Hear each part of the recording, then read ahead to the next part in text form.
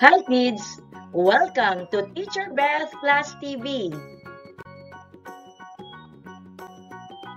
Have you ever been asked by your parents to buy something from a store? Do you join your parents when they go to supermarket? What do you see on your screen? Exactly! These are money. Where do you use money?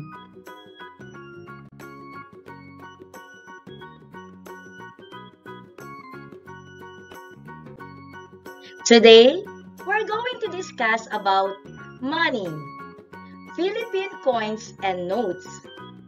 In this lesson, you will be able to learn the value of Philippine coins and notes. Are you ready?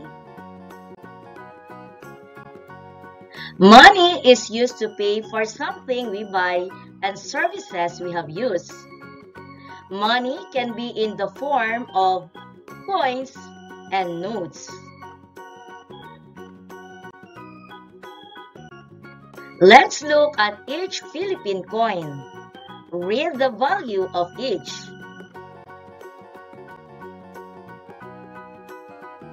5 centavos, 5 centimo, 5 centavos, 10 centavos, 10 centimo, 10 centavos, 25 centavos, 25 centimo, 25 centavos, 1 peso, 1 piso, 1 peso, 5 pesos, 5 piso, 5 pesos, 10 pesos, 10 piso, 10 pesos,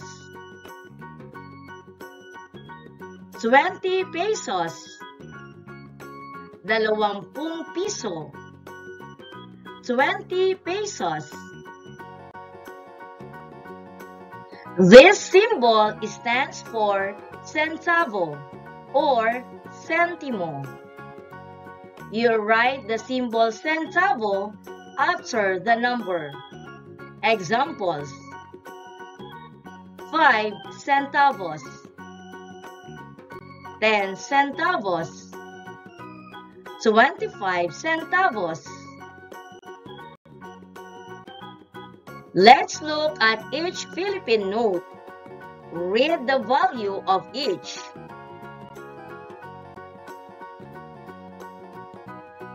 20 pesos, 20 piso, 20 pesos, 50 pesos, 50 piso, 50 pesos, 100 pesos, 100 piso, 100 pesos, 200 pesos, 200 piso, 200 pesos, 500 pesos, 500 piso, 500 pesos, 1,000 pesos, 1,000 piso, 1,000 pesos. This symbol stands for peso or piso. You write the symbol peso before the number. Period separates pesos from centavos. Examples: 5 pesos, 100 pesos, 1,000 pesos, Once again, money can be in the form of coins and notes. Don't forget, this symbol stands for centavo or centimo. And this symbol stands for peso or piso.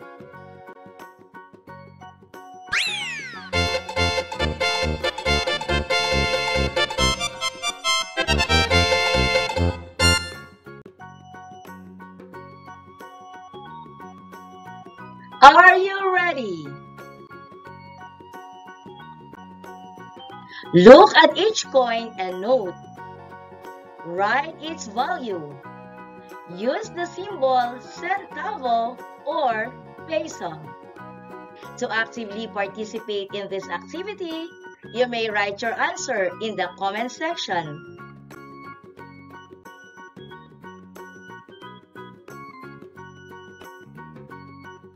This is the correct answer. 10 centavos.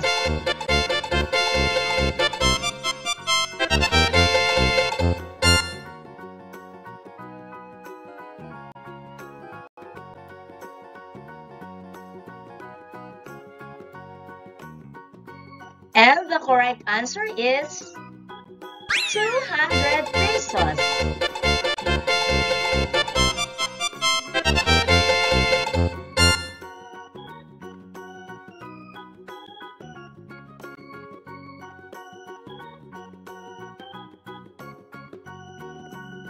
And this is how you write 5 centavos.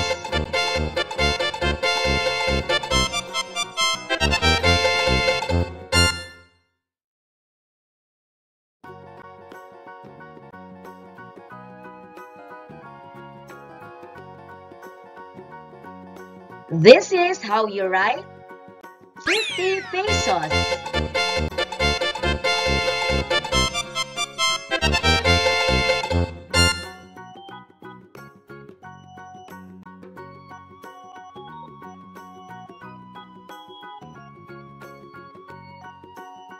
And this is the correct answer, 20 pesos.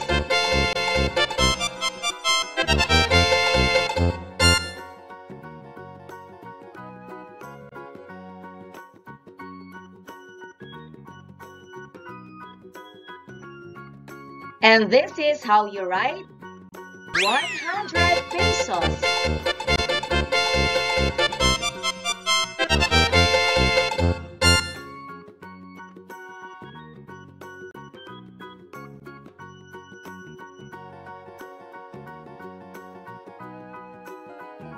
And this is the correct answer, 25 centavos.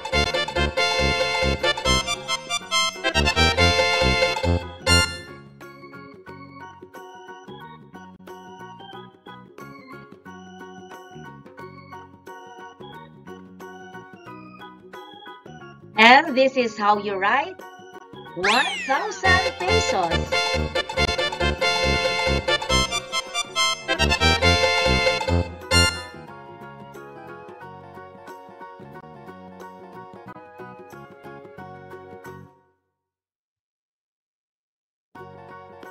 And this is the correct answer, 1 peso.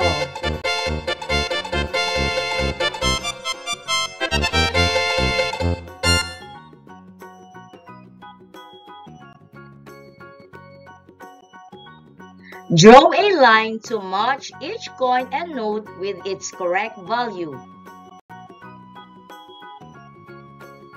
25 centavos.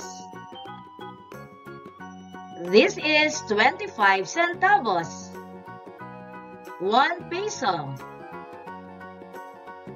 This is 1 peso. 5 centavos. This is 5 centavos. 5 pesos. This is 5 pesos. 10 centavos.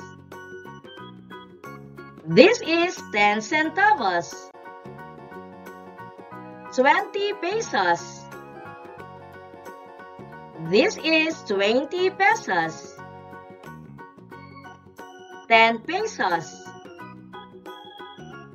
This is 10 pesos.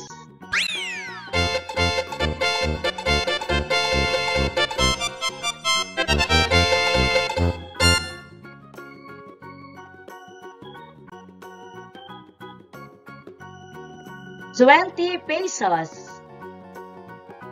And this is the correct answer.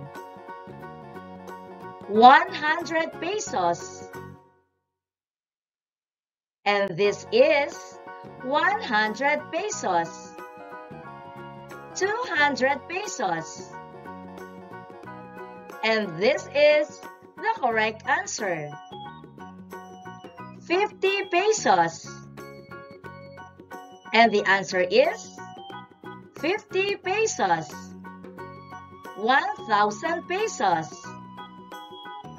And 1,000 pesos is 500 pesos. And the answer is 500 pesos.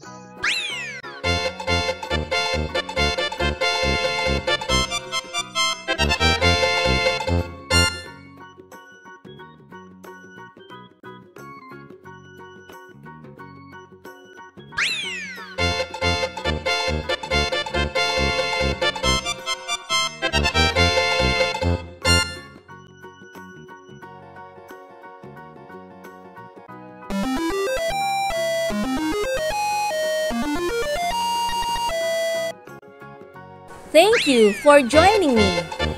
Let's learn, play, and grow together. Teacher Beth Class TV. Subscribe, like, and share. Thank you.